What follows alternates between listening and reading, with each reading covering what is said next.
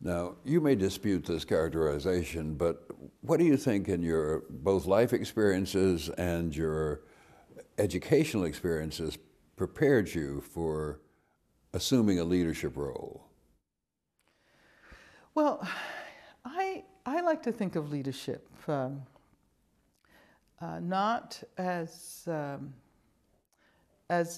series of qualities that prepares one to lead or to give leadership to people in the world. But I like to think of the best kind of leadership as emerging, from social movements, as reflecting collective ideas and collective aspirations. I had no individual aspirations to be a leader, and to a certain extent, I still don't.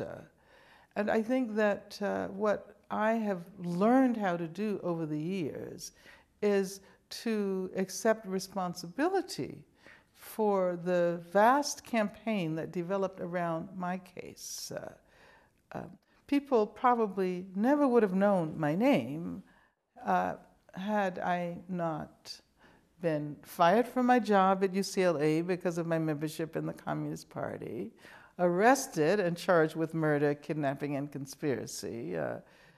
And it happened that at that particular historical conjuncture. But even prior to that, even before people know the name Angela Davis, the person Angela Davis is assuming leadership roles in a variety of ways in campaigns for the sailor who's having trouble with the Navy, in Los Angeles SNCC, in a variety of ways. You're assuming leadership roles before anybody outside of your friends and colleagues know who you are. But it's also within a collective context. Yes, of course, of course. And it was perhaps a kind of quiet leadership, not an upfront leadership. But go ahead. And you see, even those examples that you mentioned happened in the aftermath of my situation at UCLA.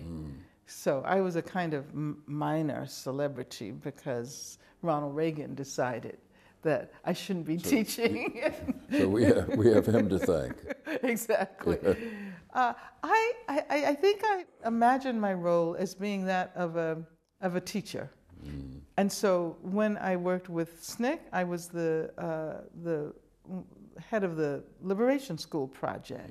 When I worked with the Black Panther Party, I was working with the Political Education Project. I always did work that involved teaching. And I think that would have been the role that I imagined for myself. Well, in a way, a teacher is a leader. He or she leads the students toward knowledge. He or she controls to a degree the classroom and so forth and so on. So I don't know if I'm stretching too far here, but the fact that you become a teacher speaks to some level of acceptance of a leadership role. Well, yes and no. Okay. I think that the best teachers, the best quality a teacher can have is the ability to assist someone to discover his or her own passion. Indeed. And rather than concentrate on guaranteeing that this person knows this and that and whatever, I like to teach my students how to formulate the kinds of questions, particularly questions about that which they tend to take for granted, that will lead to real change in the world.